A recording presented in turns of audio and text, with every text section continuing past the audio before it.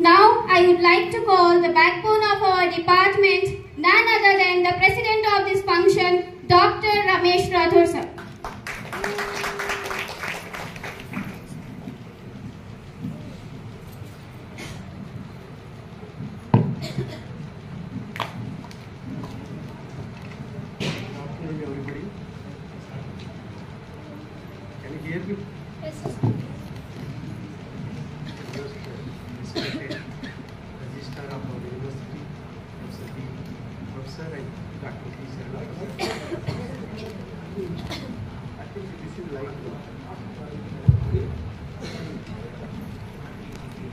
Dr. B. Sranappa sir, Dr. Ninganna, Dr. Shiva, Dr. Naveen, Jayalakshmi, Somu and all senior and junior students.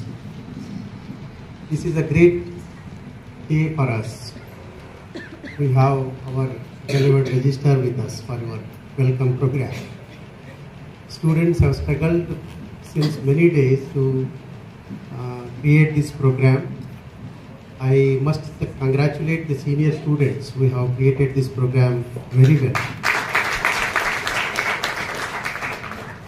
They wanted our chief guest to invite from this side, but I only told our registrar sir to come from the back gate because they had put so many rangolis this side. So they wanted to welcome you from that side. Anyway, while going, I will show your rangolis to registrar sir. And you are all happy, I suppose, because registrar sir has spoken very well today. And he is a brilliant person. He has studied in this department, Kannada department. And he clarified in the beginning that literature is same, but languages are. So he has quoted so many good writings of Swami Vivekananda, Allam Prabhu, even our Bhim, Srikantaya, and so many writers he has quoted, and he is an educationalist. He started his profession with teaching only.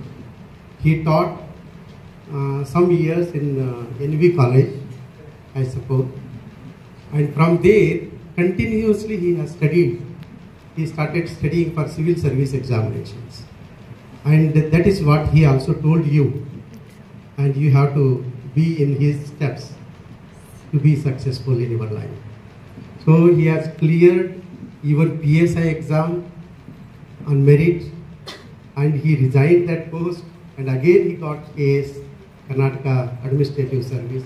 It is not an easy job, isn't it? So he is a model to you. We can put $1 and take the bicycle, and whole day we can drive the bicycle and see the places there. There are a lot of very good places in Chicago city. Chicago is the third largest city in America. And Swami Vivekananda went there without any preparation. Abruptly he went to America, and there he gave a brilliant speech, and he has been appreciated very much by the Chicago people. And sir is inspired by Swami Vivekananda. Yedi, Eddedi, Guri, Muttovarigu, Vidibedi anta. Isn't it? So such kind of a words should inspire you. And you have to follow these lines, Swami Vivekananda's lines, to get successful in your life. So that is what sir has spoken. He has spoken about the education. Education is very important. And one of the students also speaking about English, English is a very difficult language. According to me, English is a very haphazard language. It is not a difficult language. We, the English students, should know about the characteristics of English. English is not prepared well. It is not a systematically designed language. Like our Kannada, in 12th century, Kannada was a very rich language. Rich literature we find in 12th century in the hands of Basavanna, Allam Prabhu, Akkamadevi and all.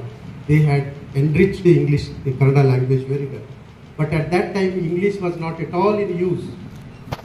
And the Writers in English in 12th century and 13th century up to 14th century, they were considering to write literature in English is an inferiority for them. One French writer tells, if I know English, but if I write in English, nobody will read my literature. So he was withdrawing, he was fearing to write in English literature. He was not ready to write in English literature. French is much older language. French, Germany. English is not even England language. Do you know? England people, they were not speaking English in 13th, 14th century. Only our Geoffrey Chaucer made possible to write in English literature. That is in 14th century. That to later part of 14th century. Up to that century, English was not in existence. It was just a spoken language. English was a tribal language. After Constantinople war, people from French and Germany side, Anglo-Saxons, they went to London and they were the shepherds.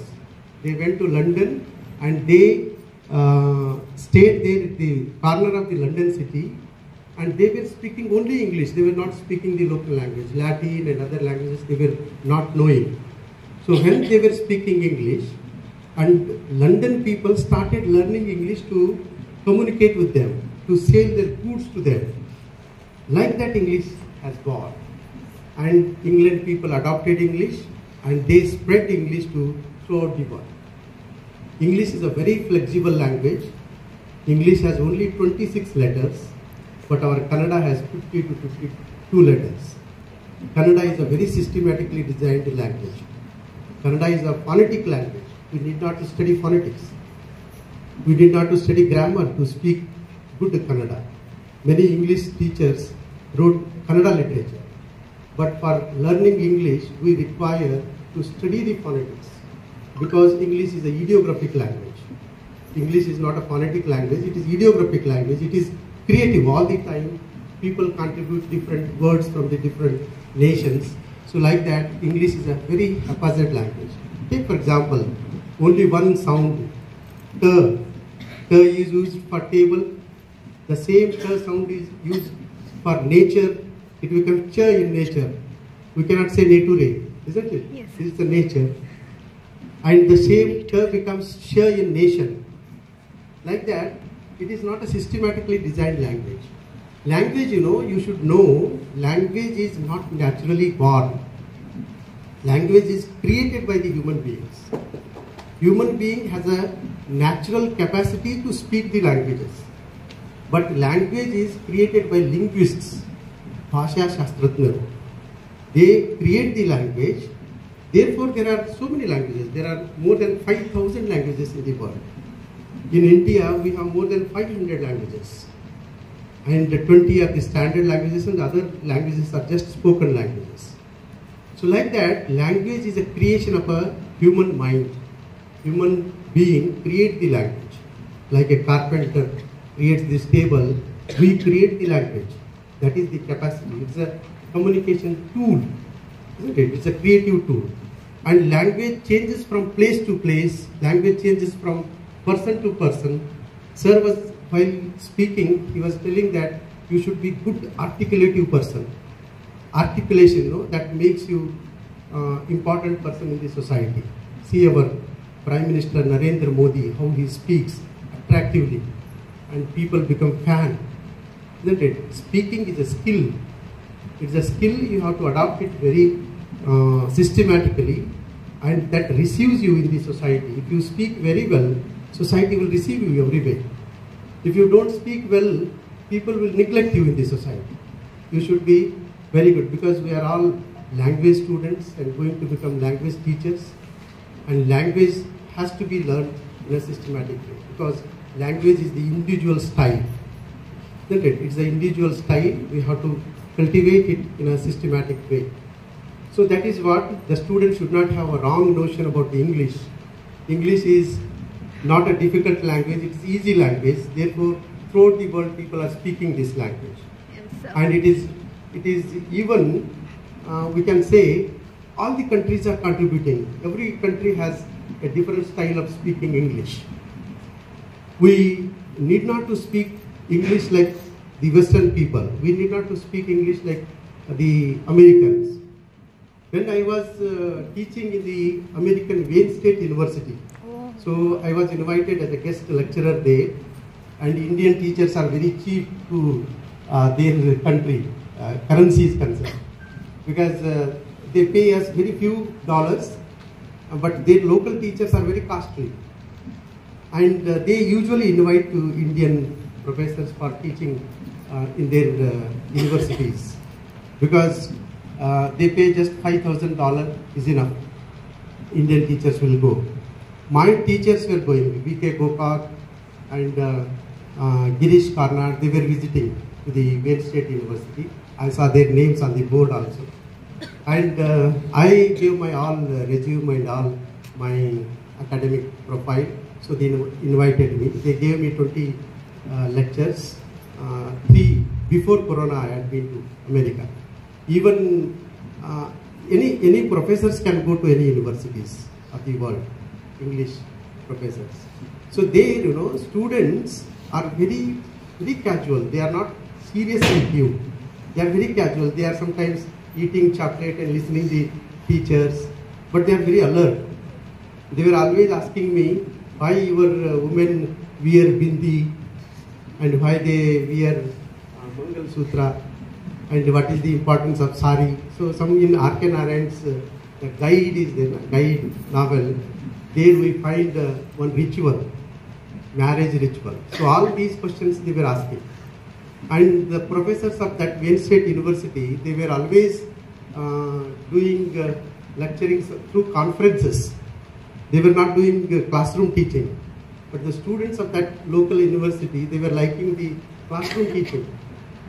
They were very much interested. They are always behind me. They were taking me to the classroom and asking so many questions about Indian culture and Indian society. So like that, these are but human beings everywhere are same. And Indian human beings are better than other country human beings. But one thing I noticed that they give utmost importance to the discipline. Discipline is deeply rooted in their life.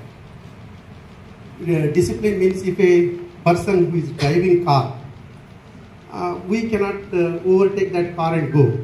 We have to follow the car only. Because he has come on the road first means he has some urgency. Therefore he has come first and let him go first. We have to follow because we have come late. And here in India we always overtake from the left side and right side and go. So that discipline we cannot maintain in India. It is difficult also. Because of population, because of education system and all. Population will not be the major problem, because when we see the country like Japan, Japan is a highly populated country. Area-wise, it's very small area. Density of population is more in Japan. But Japan is always fighting with America also. Such a hard-working people they have. India, population is not a curse. Population is not a problem in India. Only our mindset is problem. And Professor P. Saranappa sir, while speaking all the time, his speech was motivating to you. And he himself is motivating in front of you. His sitting means he has cleared civil service exams 2 times. As a PSI also, he joined and resigned within 1 year. And again he cleared his case exam. So take him as a model. He is our very disciplined registrar of our university. And I have been with him. I have been working with him. His administrative style, writing in files and all these. He is a very quick person. And he clears the files within a few minutes. So like that, I am very much impressed by him. And his speech is also benefited to you, I suppose. And take him as a model and do the best. And I must congratulate the juniors who have joined our department. You are all lucky students. You have joined to English department. English is a very popular subject nowadays in arts faculty. And you will get any job anyway. But the thing is that you should be good in articulation. You have to articulate in English. getting marks is not important. If you get 60, 70% is of no importance. But you have to speak well. Srinivas speaks well in English and some others also. Many of you are good in English, I know, but this is not enough because this is a very competitive world. You have to cultivate the habit of speaking. Speaking style is important. And most of you have joined English department means you are all planning to become teachers, isn't it? You cannot become doctors, but you can become lawyers, officers, anything is possible. The thing is that take a aim and work according to that and you will get successful. This is a very good occasion. You have designed a nice program today and we have a good chief guest also today and all of you have benefited and now the meal is ready, I think. You are providing us the meal and the register sir, I request on behalf of you, he will be with us for lunch and then only we will leave him. The whole day we have wasted his time, but that your time will be benefiting to our students, sir. Okay? Thanks a lot. Thank you.